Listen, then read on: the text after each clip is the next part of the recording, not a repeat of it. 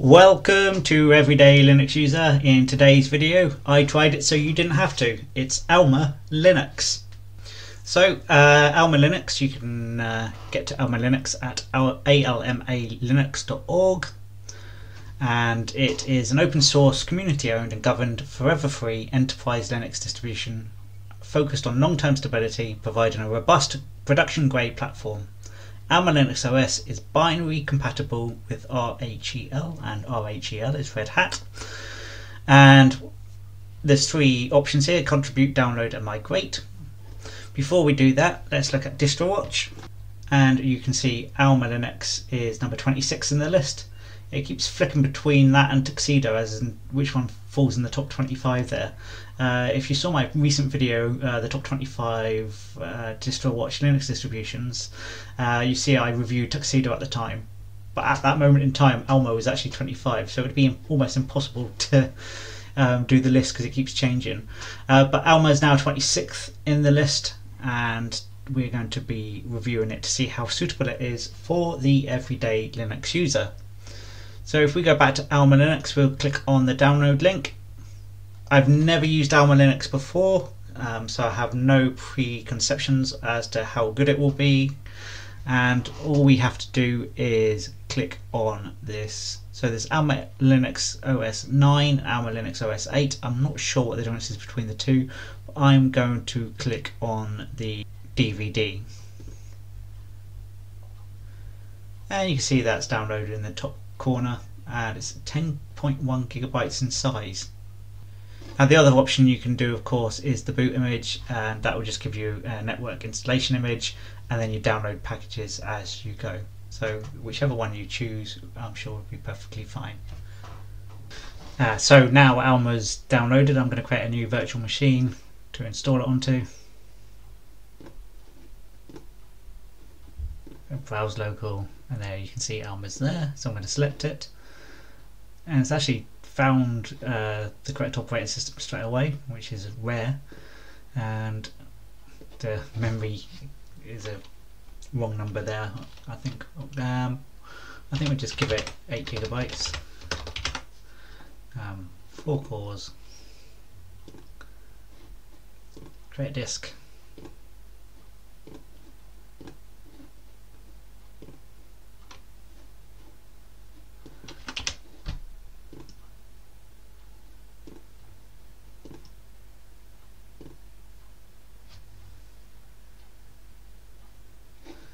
And here we are booting into ALMA Linux for the first time.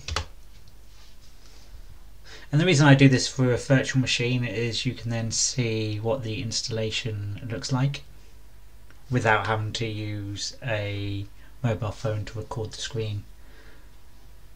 It does this check at the beginning to make sure there's nothing wrong with the disk. I'm going to escape to get rid of that. So here we are at the installer. Let's see if we can make this a little bit bigger. And I'm going to click continue, and this is the Anaconda installer, and this is my least favourite installer of any distribution. It's the same one that's used for Fedora. It is just I don't get it.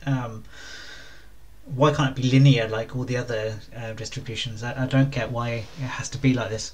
So to start off with, you can choose your keyboard layout, and you can see it's already picked my keyboard layout, and for some reason the done button's up there, not down here somewhere. I don't understand why that is. Language support, again, choose your language. It's straightforward enough, but again the done button's in a weird place. Time and date, it's already picked the correct time zone. The stretching of the screen is because obviously the virtual machine hasn't picked up the correct resolution properly, but this is good enough that you'll see the setup. So it's picked the correct place, but if it didn't, you can click where you are on the map, or you can choose a region or city from here. Click done. The installation source we're going to leave alone, that's your local media. Software selection, server with GUI. You can have an integrated, easy to manage server, basic functionality, workstation, which is a user-friendly desktop system for laptops and PC. That's the one we're going to go for. Now it gives a list of additional software, so backup clients, a set of commonly used GNOME applications, remote desktop clients, .NET development tools. All these things can be installed as part of the installation, and you can enter a Office suite for productivity. So let's add a few of these things in. So GNOME applications, we'll have internet applications, we'll have Office suite. And I think that's all we really need.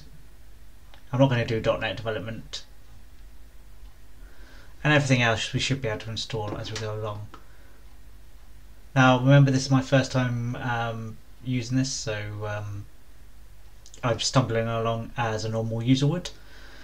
And here we go, installation destination. So we're going to choose this drive here, and you have to place a tick in the box. See, it's got this message at the bottom when you first go in, and I clicked that, but you actually have to somehow put a tick in it. It's not the most straightforward configuration around, and if you wanted to dual boot, the options aren't much better than this. You kind of stumble around. Now I'm going to leave the rest of it alone. I'm not going to encrypt or anything like that. I'm just going to click done. And now you see the little exclamation mark has gone, which means I can now install, except you'll see that the beginning installation is not ready yet. So we're going to network and host name. So the network is going to be my Ethernet. Host name, we're going to call it ALMA. Click done. And the holy grail is to get this beginner installation to enable. And I assume that here, I have no idea what any of this stuff means. So we'll go down into user creation, and we'll create a user.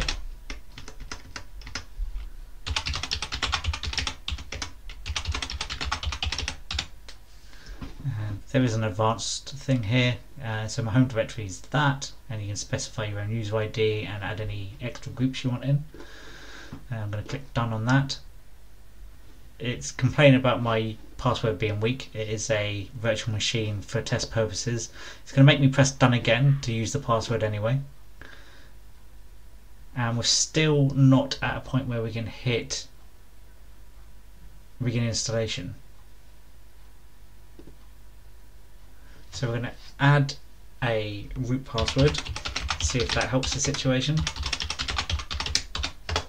It's going to complain about the password, and you have to click done again twice. And finally we're at a point where you have begin installation.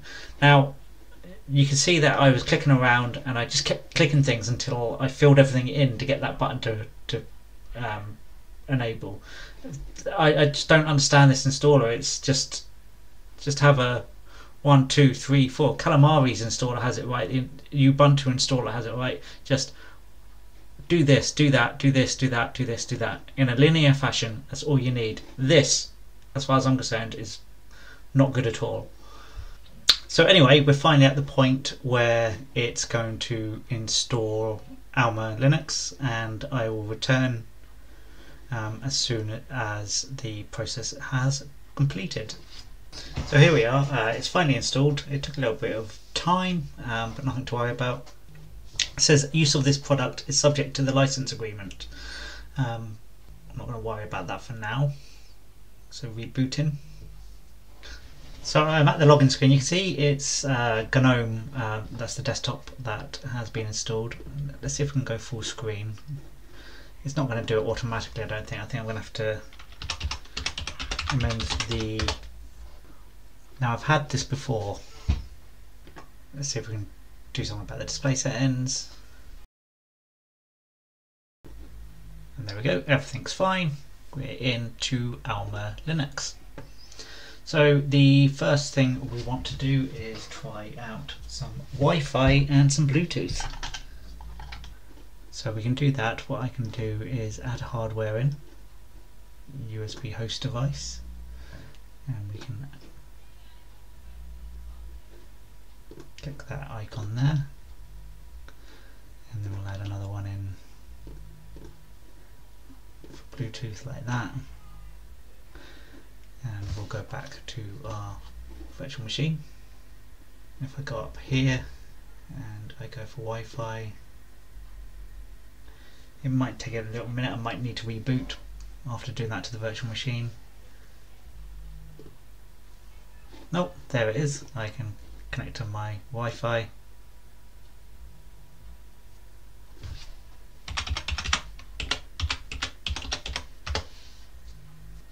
And Wi-Fi is connected. I'm going to try Bluetooth.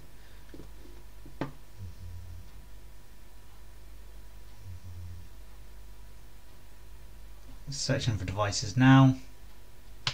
Bluetooth mode. Perhaps if I turn on the Bluetooth speaker, of course. There it is. If I connect to that. Connecting. And if I go to a web browser. Disconnected. You'll see that's disconnected. Now, I'm not sure why that is. We're at the Everyday Linux User web page. We're going to go into the videos. We'll just play one of the videos. So you can't hear sound at the minute, so we'll try and reconnect again.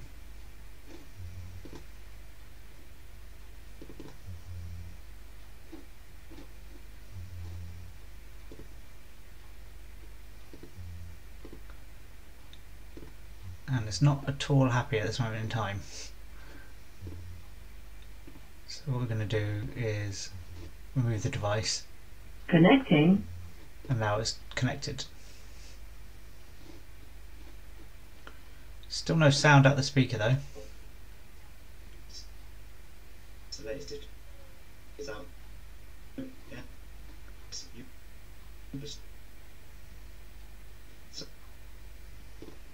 has been.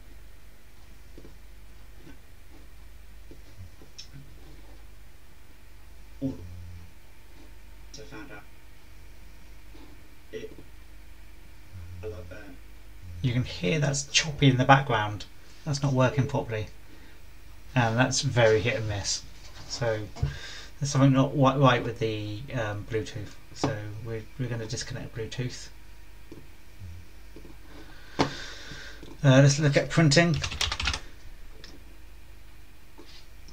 Go to add printers. No printers found. We're going to click unlock. Click add printer.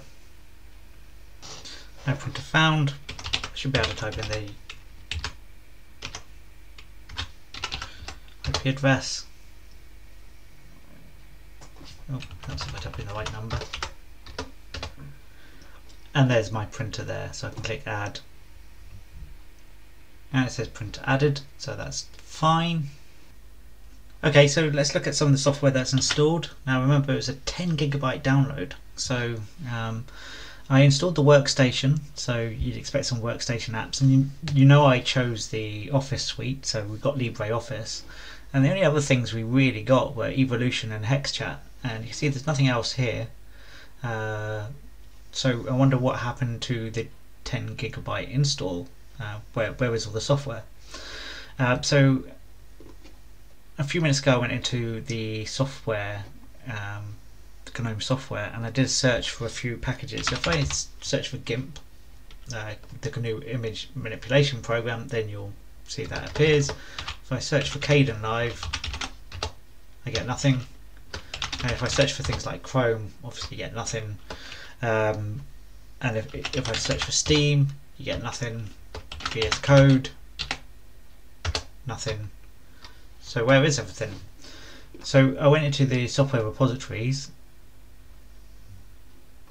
and I enabled every single one of these repositories, except for that one perhaps, but okay, so they're all enabled. So if I search now,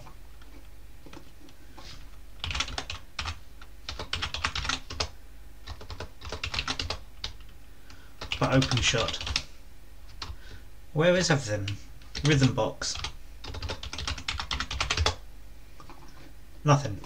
So knowing that this is Red Hat Fedora based, we know that the tools are DNF or Yum. So let's do Yum search, and we'll search for Kdenlive. No matches found.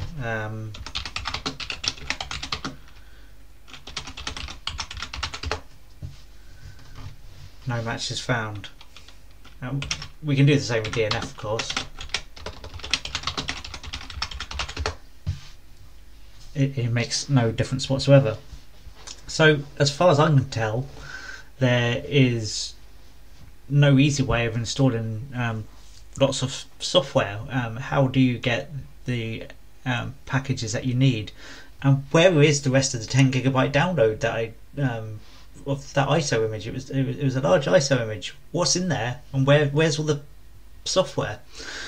So the only thing I can think of doing now is installing Flatpaks. So if I type Flatpak remotes, there's nothing there. So what we're going to do is we're going to open up Firefox, and we can click on Red Hat, and we can just take this line here, we can paste it in, press return, type the password. So I've rebooted. We'll go into software now, and we should be able to find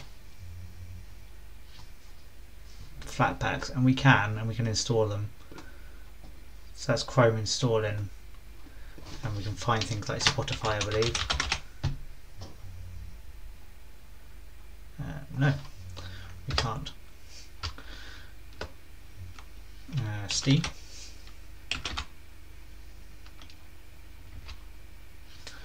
Steam is available.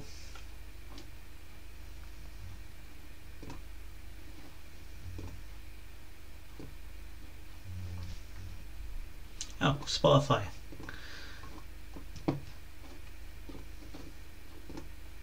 We can install Spotify. So yes, you can install applications using Flatpaks and using FlatHub, but there's nothing immediately available via the repositories of ALMA or from the large ISO that I downloaded. Let's look at see if there's any interesting backgrounds, just in case there's something there. I'm almost ready to sum up, I think. There's nothing really of note, particularly spectacular. So let's sum up. The ISO image is large. You can obviously go for the net install if you want to. That will be a lot smaller, and I think I would advise that at this stage. The installation is the Anaconda installer. I really don't like the Anaconda installer. I don't like it for Fedora, and I don't like it for ALMA.